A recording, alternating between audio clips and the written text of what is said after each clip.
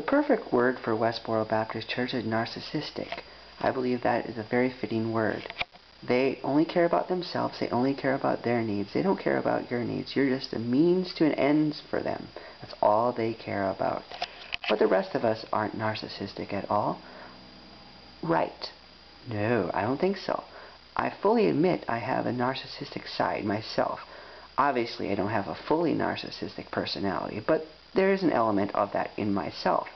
And like they say, you need to look into yourself when you see something outside that you don't like.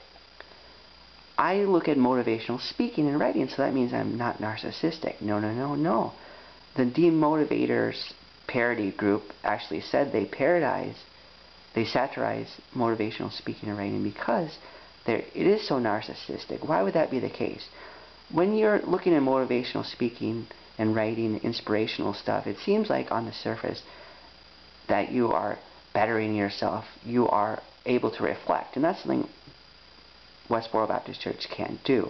They don't reflect about themselves. Nate Phelps said Fred Phelps is unable to take personal responsibility for himself. So in a sense, it is very noble to admit your faults and continually improve yourself. On the other hand, I see myself get very self-absorbed in self-improvement, in motivational stuff. And that can be a problem. My motivation is to get fame. I certainly like to help people, but I don't feel a need to do it anonymously. I want to get attention, recognition. I want to make the history books. I don't think that's inherently bad. And they say it's all about integrating.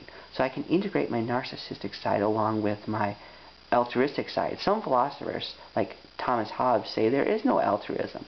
So we all are essentially egotistical, he says. We all have narcissism in us, perhaps. It certainly seems that way when you think about it. I read this book about fame called Fame Junkies, and it argues that in America the pursuit of fame, which is shared by so many, is really a form of narcissism.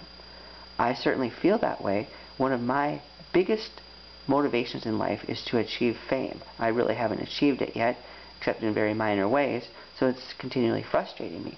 And a lot of people look at me and they think, I have no mean bones in my body.